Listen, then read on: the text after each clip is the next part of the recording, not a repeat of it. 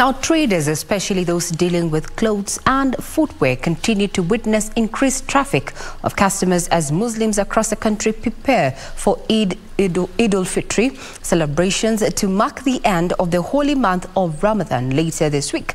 This even as most middle and lower income households struggle with high inflation, which has greatly affected this year's shopping pattern.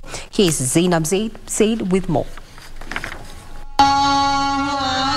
Eid-Ul Fitr is one of the largest festivals in the Muslim calendar. The celebrations mark the end of fasting during the holy month of Ramadan. As a tradition, Muslims flock shops and markets to buy clothes, footwear, foodstuffs in preparation for the celebrations. With less than 3 days remaining to mark the day, traders at the Marikiti market say financial constraints among Kenyans has greatly affected shopping patterns in regards to the once-a-year festival event celebrated worldwide. Kulingana na sai hali ya uchumi ilivyo, watu kwenda wana pesa. Watu wanalia hakuna pesa kweli. Tukiangalia na sisi kama wafanya biashara hapa,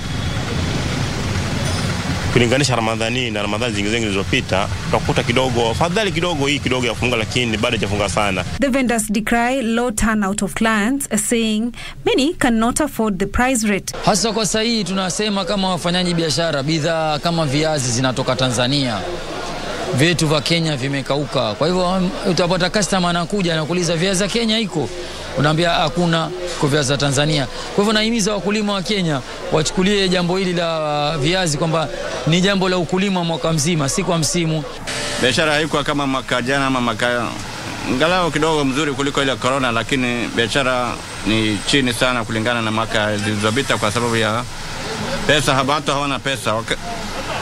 Pesa ndo hakuna kabisa. Sasa ni vile tu wanajikamukamua, ndo sasa hivi wanakuja vile unaona wanajaribu kujifurahisha na hiyo kidogo ambao wako nazo. Even as Muslim faithfuls continue to balance their shopping list to mark this most important day in the Muslim calendar, Muslim leaders have urged the privileged to extend a hand of help to the underprivileged. Niwaombe sana Waislamu tutumie fursa ya sherehe ya Eid-Ul Fitr kuwakumbuka wagonjwa, kuwatembelea wagonjwa, kuwakumbuka mayatima, kuwatembelea mayatima, kuwakumbuka maskini, kuwatembelea maskini, na sio kuwatembelea tu bali kuwabebea zawadi, kusherehekea nao. Zainab Said, Prime Edition.